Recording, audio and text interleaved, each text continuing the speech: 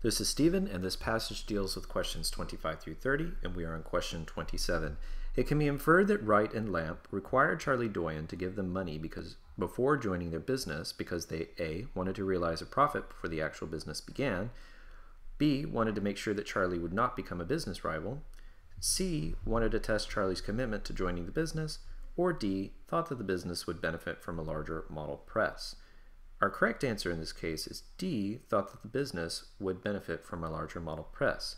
If you look at the other answer choices, A, wanted to realize a profit before the actual business began, so the money that Charlie Doyen inveigled or wheedled or got out of his father, $200, was spent purchasing a larger press and more type. They're not making profit here, so we can eliminate A.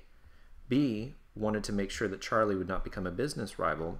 We don't have enough information in the passage to say that Charlie was interested in becoming a business rival in any sort. He just wanted to join them. So because we don't have that information, we cannot choose B as the answer.